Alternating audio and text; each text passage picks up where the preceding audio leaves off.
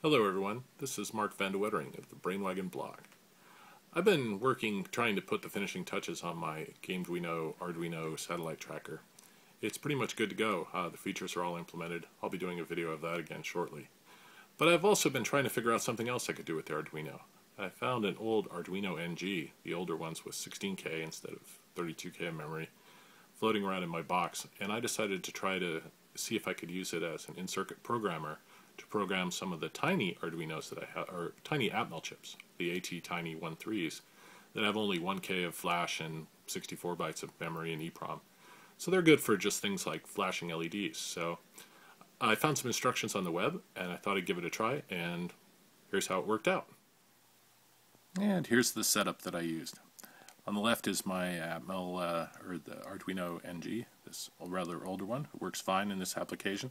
In fact, it seems to work better because it doesn't need the capacitor between reset and ground to keep it from rebooting, because this generation of Arduino didn't have the automatic reset capabilities.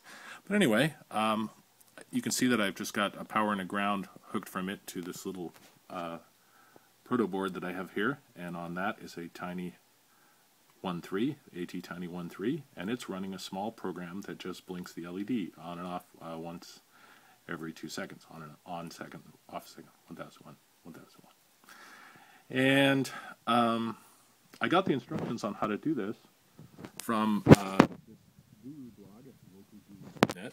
He has complete instructions on how to use the Arduino as an AVR programmer, and that seems to work just peachy keen. All the instructions worked just as he explained it, which is really great because now I can use these tiny chips, which cost about $1, $1.50 a piece, for all sorts of projects like embedded control of radios, or maybe a paddle controller, some kind of Morse keyer, or blinking lights inside, say, a pumpkin for next week.